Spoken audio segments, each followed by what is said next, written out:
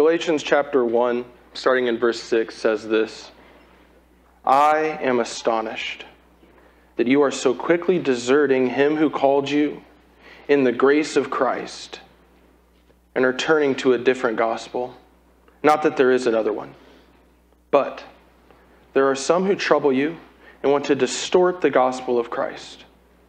But even if we or an angel from heaven should preach a gospel to you contrary to the one we preach to you, let him be accursed. As we have said before, and so now I say again, if anyone is preaching to you a gospel contrary to the one you received, let him be accursed. Go ahead and open up your Bibles. We're going to get there after a little bit, but open your Bibles up to Luke chapter 14. If you don't have a Bible, there's some available in the rows. So go open up to Luke. I just read from Galatians, but open up to Luke chapter 14. We'll get there after a little bit. But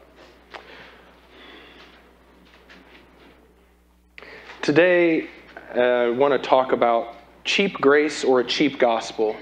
A Dollar General budget version, knockoff dupe version. I think we've all seen people who are walking around with knockoffs, right? Knockoff Rolexes, right? Knockoff Rolexes, people walk around with those. They're trying to say that they have a Rolex. Granted, it keeps the same time, but we've seen knockoffs. But today I want to talk about kind of a knockoff cheap gospel. But before I do that, one of the things that becomes glaringly obvious to me is this. The number one obstacle for me today is familiarity. Everyone in here at this point has heard the gospel to some level. The challenge, however, for today is for us to hear it with new ears. Because as we've been going through the Experiencing God Bible study and talking about what it takes to actually get into a relationship with God, one of the preconditions to that relationship is the true gospel. And we as a church, we as individuals need to be very dedicated, very honest, and very open to seeking out the gospel of Jesus Christ. And I don't want us to assume that that is an easy task. C.J. Mahaney, a pastor, says this about the gospel. Never be content with your current grasp of the gospel. The gospel is life-permeating, world-altering, and universe-changing truth. It has more facets than a diamond. Its depths man will never exhaust. So I hope that the gospel is not old, stale, and musty. But in today, I hope that we can breathe new life into the gospel and the good news. Today, I want us all to realize that Jesus' calling in our life is a call for our life. The Apostle Paul, who wrote the book of Galatians, wrote 13 books in the New Testament. In every single one of those books, whether it's to churches or to individuals, he emphasizes and stresses to be on guard, to be watching out for false gospel, for false teaching. He's fighting against it in every single letter he wrote. Now, when Paul wrote those letters, it was somewhere between 50 and 80 AD. What that means is there are people who are walking around, the apostles were alive. People who were there at Pentecost were alive. People who had met Jesus were alive.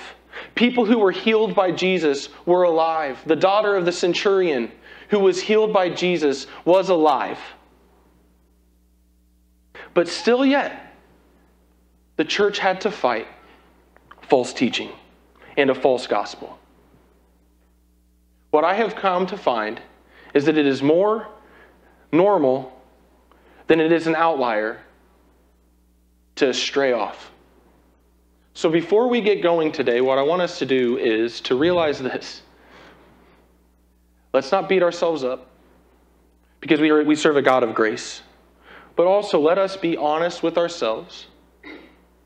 Let us be honest with the Word of God, and let it cut like a double-edged sword. And to show you that it's more normal to get off course than we want to think, I want to take a quick walk through the Old Testament, or not through the Old Testament, I do that a lot. Take a walk through church history. Because I think it's interesting for us to take a look at what has happened before that led us to here. Because oftentimes we operate in a fishbowl, right? A fish doesn't know it's in a fishbowl until it's pulled out of the water. And we're swimming around in a fishbowl oftentimes. In 2023, in our lives, where we're at now, the experiences we're having now, the cultural conversations we're having now, the things that we're wrestling with right now, and we don't understand that there's a whole heap of history behind us, thousands of years of history behind us. So I will do my best to keep this short. I have been, just the history part. I have been worried because I get a little excited about church history. So, shout out if it's too long. So, Jesus dies. You have the early church. Then you have persecution hit. Then you have the diaspora of the Jews. They're dispersed from Jerusalem and they're sent out of the Christians because of the persecution. And churches are popping up everywhere. Then the first generation dies. Then Nero, emperor of Rome, fiddles while Rome burns. He needs a scapegoat and he blames the Christians. So now huge mass persecution hits the church. Nero is having garden parties at his house where the lights of the garden party are lanterns of Christians being burned. Real persecution is happening. You hear stories of people going to the Colosseum and the like, Christians who are eaten down by lions, who are put to fire, and they're done doing that while singing. Saint Cecilia is one who famously went to the stake singing hymns and praises to God. The reason I bring all of this up is because it's really easy at that moment to know who is committed to Christ. But then Charlemagne pops up. Charlemagne is the king. And towards the end of his life, he makes Christianity the religion of the Roman Empire. Now Christianity is not illegal. You're not being killed for it. You're not being burned alive for it. So now the church is facing something it's never faced before. How do you know if someone's really a disciple of Christ? How do I know whether they're actually committed to the gospel? And so what ends up happening is you have to realize it's real human beings with real issues, with real stories, with real families. And they have to come up with, how do we manage this? How do we come up with this? How do we figure this out? And so what ends up happening is you have men and women who feel this call to emulate the kind of sacrifice that the early church had. But you don't have that because of the law. So what ends up happening is you create a dichotomy within the church. You have a split in the church called the high road and the low road. The low road is normal lay people who are attending church. And then you have the high road, and that high road becomes the monastic movement. The monastic movement is the movement of monasteries, right? Monasteries are where monks and nuns live. They would separate themselves out. But before that happened, you had the early church fathers like Saint Ignatius or Saint Anthony in Africa. And what was going on is they said, I need to deprive myself of things of this world so that I can feel that commitment to Christ. So they go and they're hermits in the desert, living in caves. One of the craziest ones to me is there was a guy that he built a pillar and he put a platform on top of it. The first one was too short. People could get to him too easy. So he made it 10 foot tall and it's a 10-foot square. And he tied himself to it. That doesn't track with us today. That doesn't sound like Christianity to us today. But to them, they're wrestling with, how do we know if we're committed and how do I know if I'm committed? Okay? But what ends up happening is this monastic movement continues to go. And it's going like wildfire. It actually is forming Europe in the modern world. Towns are popping up around the monasteries. Hospitals and schools are formed because of them. One of the biggest things that happens and benefits to our modern world is because of the church. But because we're human, and because it's more normal to drift than it is to not, what ends up happening is people come in who aren't trying to be super dedicated to Christ, but instead they see that there is power to be gained, or there is influence to be gained, or there's a hierarchical structure that they can grow up. And so they were being committed to that. Then a guy named Martin Luther shows up many years later. And Martin Luther lived in a monastery, and he was a monk, and he had done all of the things that you do in a monastery, but then in the monastery he felt called out to the world. And he got called out to the world trying to take the gospel to them. And what happened because of the split of the high road, the low road, the Catholic Church, the whole church is Catholic Church up to this point, except for the Eastern Orthodox, which is a whole other beast. What ends up happening is the Catholic Church has your priests, your nuns, your monks.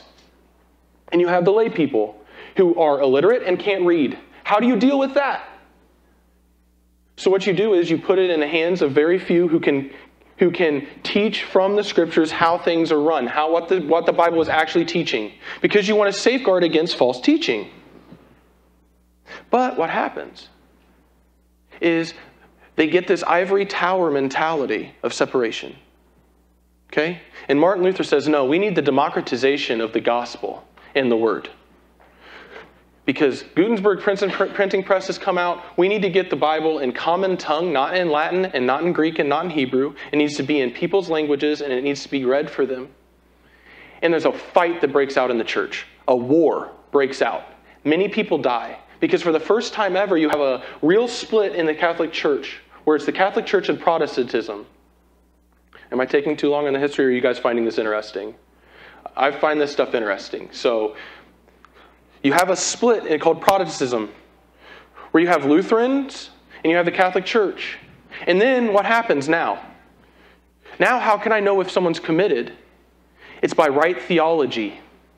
Do you answer the questions right?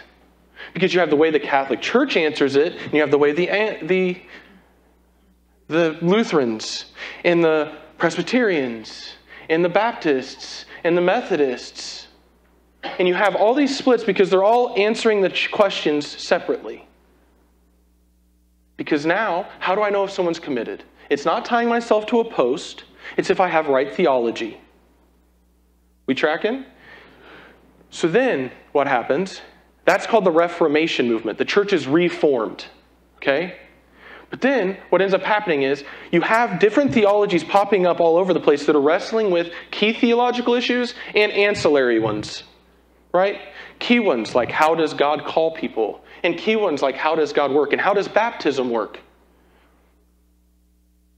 But then there's also other ones that are out there that are splitting off for any kind of disagreement, where you have the Third Presbyterian, Second of Irish North.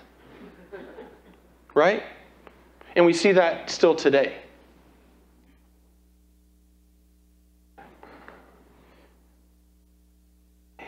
And so when that fight broke out and you have Protestantism, you have people who have taken this idea of, how do I know if I'm committed? And you have a pop-up of the Puritan movement. The Puritan movement is a pendulum swing. A pendulum swing of, what do my works earn me?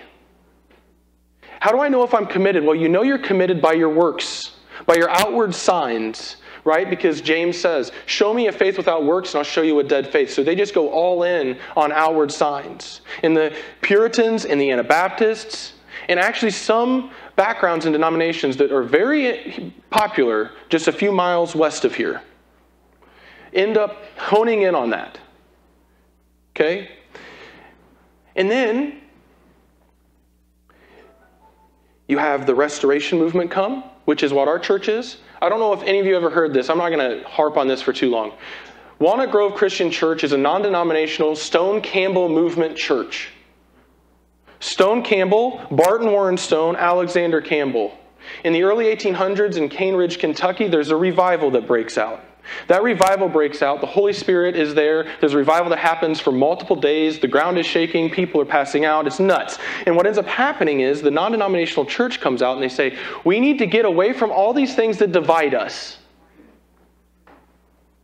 We need to go by Christian alone. So that's why it's Walnut Grove Christian Church, not Walnut Grove Baptist Church, Methodist Church. They said, we don't need titles in front of it. We're Christian alone. That's good enough. Yeah. And that's the heart behind this church. That's how in 1889, people started meeting across the street at a revival that became a church. I don't know if any of you knew that. I love this stuff. But to get back to what we're talking about, you have this pendulum swing of the Puritans that's heavy on works, right? If my works aren't in order, then I'm not in the right gospel. And what always happens, because we're human, is the pendulum swings the other direction. Whoops. You have the hellfire and brimstone sermons of the 1800s. Man in the hands of a fearful God comes out. It hits all over the place. The guy's preaching it all over. But then what ends up happening is the pendulum swings over here from heavy works to hyper grace. Now, hyper grace is this. Sin, sin, sin, sin, sin, sin, sin. Jesus is enough. And what happens out of that movement and the pendulum swing is in the mid-1900s on into today, what we see is the bar of entry being lowered. So what I mean by that is the bar of entry to be a follower of Jesus Christ going lower and lower. Why? Why did people choose that? Because we want people saved. We want people baptized. We want disciples of Christ. But it's really hard when you go all in on the Puritan stuff. So how do we do this? And the pendulum swung. I have found this is not in my notes. I have found there is beauty in tension. Oftentimes, man goes to the extremes. We go off to this side or this side, but there's beauty in the tension. Okay? And so our seeker-sensitive, friendly churches that are lowering the bar, trying to get as many people, get as many people wet as possible, right? Baptized. Get as many people wet as possible and sitting in our chairs. But what we need to do is we need to realize that, okay, we have this history. It's more normal to get off course than it is to not. So what does the Bible say? One of my favorite questions Jesus ever asked was to Peter. And he said, "Who do you say that I am?" What does the Bible say? Because I see this hyper grace, the seeker-sensitive church, and then I see Jesus talking like in Luke 14, right? Let me do this. So in Luke 14, Jesus is addressing his believers. Let me find it, because I have an ad lib here. All right, here we go. Sorry, I'll just read it. It says this: "If anyone comes to me and does not hate his own father and mother, and his wife and his children and his brothers and sisters, yes, even his own life, he cannot be my disciple. For which of you desiring to build a tower does not first sit down and count the cost, whether he has enough to complete it? Otherwise, when he has laid a foundation, it is not able to be finished. And all who see it mock him, saying, 'This man began to build but was not able to finish.' Or what king, going out to encounter another king in war, will not sit down first, deliberate whether he will be able with his 10,000 to meet him who comes against him with 20? And if not, while the other is yet far off,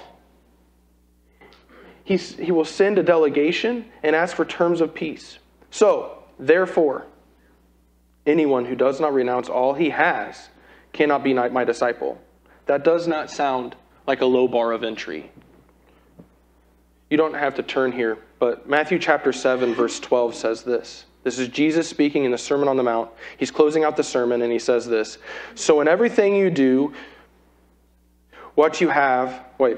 So in everything, do to others what you would have them do to you. For this sums up the law and the prophets. Enter through the narrow gate, for wide is the gate and broad is the road that leads to destruction, and many enter through it. But small is the gate and narrow is the road that leads to life. Only a few find it. Watch out for false prophets who come to you in sheep's clothing, but inwardly are ferocious wolves.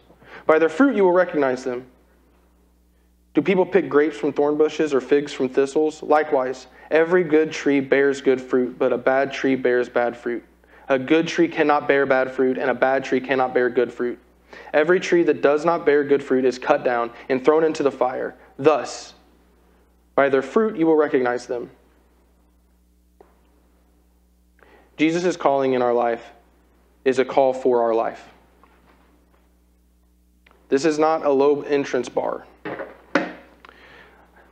This sermon is going to be 2 parts. I'm going to preach next week, and I'm going to dive more into some of this. But what I want you guys to realize is this. We have this cheap grace, this cheap version knockoff, but what is the real gospel? And what I want us to wrestle with is, what is the gospel that we've heard? Because I think me growing up and me trying to get my head around the gospel of Jesus Christ, the good news of Jesus Christ, the evangelion of Jesus Christ, right, is tainted by some of the things I heard in the past. Because God doesn't want, and Christ doesn't want us to do things out of blind obligation. He wants us to do things and be obedient to Him out of a deep-rooted respect and love for who He is in Jesus Christ and who God is and what He has done for us while we were still sinners. And the wrestling that we have to do is, what does the gospel require of us? The Puritans answered it with works. What does the gospel require of us? And as I was preparing this week, I found this video of Voddie Baucham. He's a preacher. I really like him. Let's go ahead and listen to what he has to say about the gospel. Now, all the gospel requires is repentance and faith. That's it. Nothing else. I paused there intentionally because some of you are really uncomfortable right now because you're going, well, what about obedience? That's not what the gospel requires. It's what the gospel produces. If the gospel were to require obedience from us, then that would mean that we could be obedient apart from the person and work of Christ, and Jesus died for nothing. The gospel produces obedience in us, joyful obedience in us. And again, if we get these things mixed up, that's where we end up in legalism and moralism and works righteousness. And that's when the good news is really not good news at all. It becomes burdensome.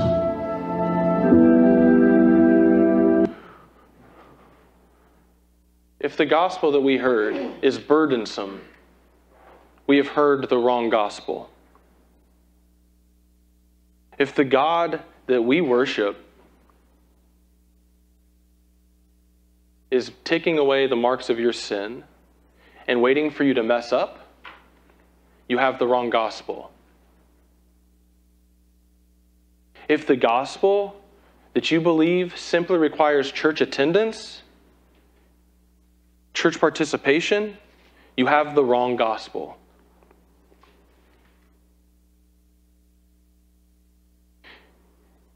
If the gospel you believe leads to division, leads to hate, leads to malice, judgment, you have the wrong gospel. Why? Because that is not Jesus. That in no way is what Jesus taught. If anyone would be my disciples, they must deny themselves, pick up their cross, and follow me. Do you want to be Jesus' disciple? That is the question. Because I can tell you right now, I can keep you busy. I have sign-up sheets. I have Bible studies. I have things that need printed out and need cut out. I need grammar checks. I need websites updated. I have emails that need sent. I have meetings you can attend. Please, take some of my meetings. I can do all of those without Christ. And so can you.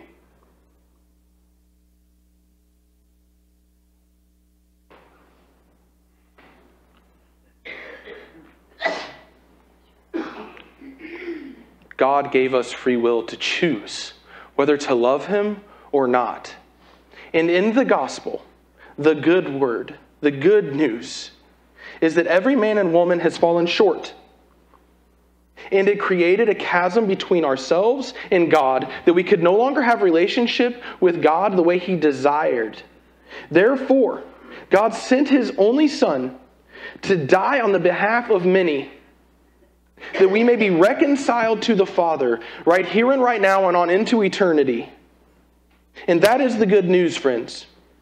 That whatever these hands have brought, whatever these feet have done, whatever this heart has done, whatever this mouth has said, whatever this brain has thought, Christ died for it to redeem it.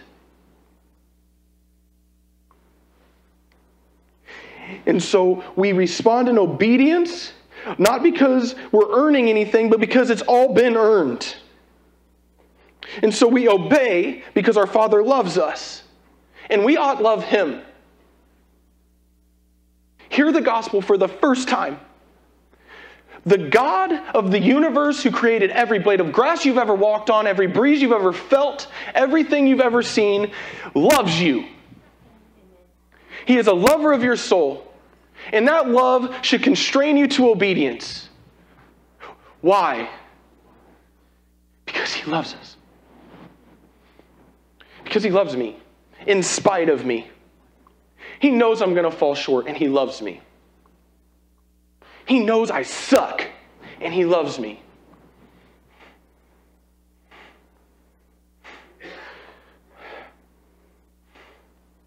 I have a lot more.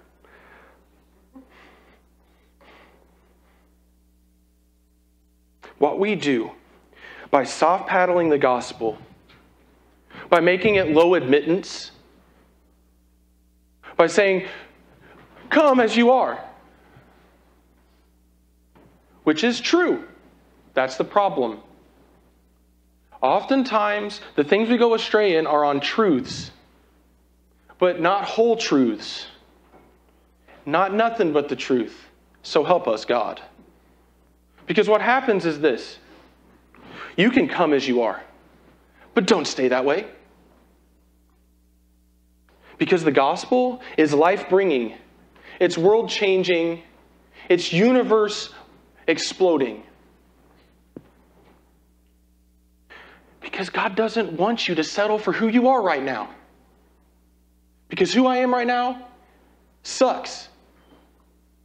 Who I am right now creates division. Who I am right now says things that hurt. Who I am right now breathes life, or breathes death. But God breathed life into my lungs, and therefore I am to breathe life into creation. And life into those I come in contact with. But I don't always. I am not perfect, and neither are you. Sorry if you're just now hearing that. The last half hour has been hard then. Because here's what happens.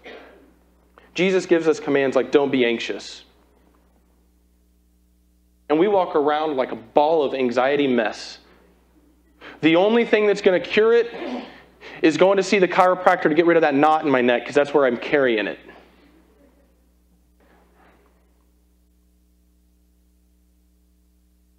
The Bible tells us, do not worry or be afraid. I heard someone say this once. 24-hour news, Fox News and CNN, MSNBC, choose your poison of choice, is the Bible of the fearful. Now, I'm going to tiptoe here. There is a war breaking out right now. How many hours have we spent watching news coverage? How many hours have we spent thinking about that in the past 3 days? And what is the emotion that's bringing to us? Is it worry? Is it anxiety? Is it fear? If it is, that ain't gospel, folks. Because our God is a God of boldness. Our God is a God of freedom. Our God is a God of love. And I know there is pain in this world. And there are people dying in this world right now. And I know there are atrocities happening right now. That there are people who are breathing their last right now. But somehow our gospel has to be big enough for a God that is love and all-powerful to bring justice to that. Because our Christ says, I am that I am. I am the life. I am the way. I am the truth. Darkness hides from me, and the kingdom of hell trembles before me, because it has been defeated. Anyone who calls upon the name of the Lord shall be saved. We overcome by the blood of the Lamb and the word of our testimony. And that is the gospel. That is the heart of what we do at Walnut Grove, because we come here because Christ called us for our lives. Quit segmenting. If the gospel says I have secular things over here and I have spiritual things over here, you're wrong gospel. It's all-inclusive. It's an all-inclusive resort, baby, and the meal isn't just that. You can feed on the bread, the word of God. And so I encourage you, seek the true gospel. Why? Because we sit here churning our wheels as Christians going, why am I not growing in Christ-likeness? Why can't I do this stuff? Why am I not doing these things? We're going to talk about that next week. But the heart of it is because the gospel we have has not led us to obedience. It has not led us to good fruit.